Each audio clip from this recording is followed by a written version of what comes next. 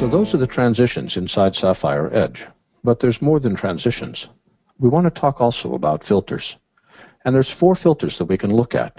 They're all stored up inside the Effects menu under Video Filters in Sapphire Edge. There's Film Damage, Film Style, Lens Flare, and TV Damage.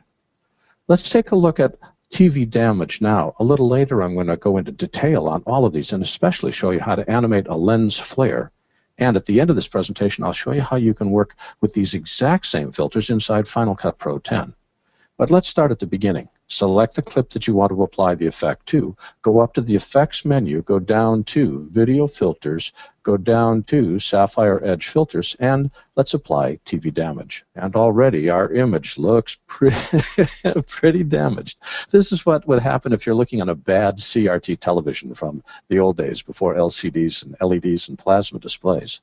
And if this is all the filter did, is it changes and shows all this different video damage, that'd be kind of cool. But the real excitement is what happens when you double-click the clip to load it up into the viewer. Go to the Filters tab, and while we could tweak these settings, it's much easier to click on the Load Preset button. This opens up a whole separate viewer, which allows us to see literally dozens of different filters that can be applied that are all related to TV damage.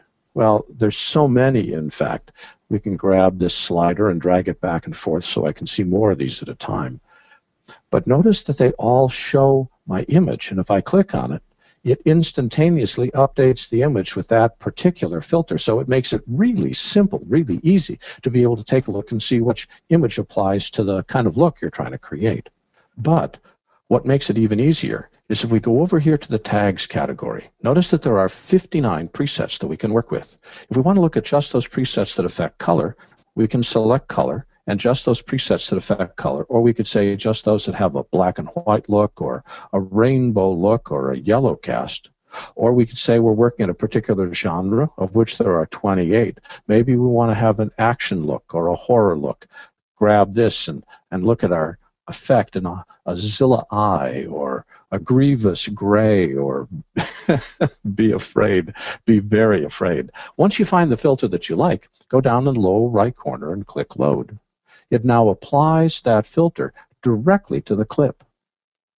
With that filter applied, we can then go back to the Filters tab and we can now start to tweak some of the settings. Maybe we don't want to have it be quite so severe, so we decrease it, or we want to have it be even more severe, so we increase it. Generally, just changing this first slider will be all you need to do, and you don't need to change it a lot to be able to change the look of the effect and customize it to make it your own.